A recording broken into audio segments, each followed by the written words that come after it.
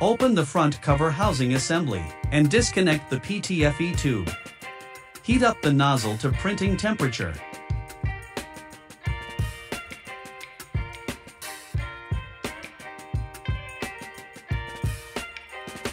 Load the filament and tap the extrude button to start extruding.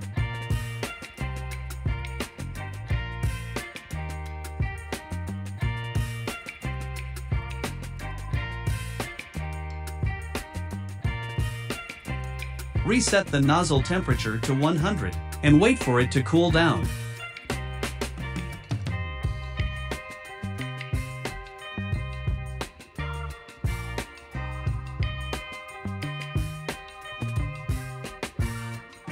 While clicking the retraction button, pull out the filaments slowly.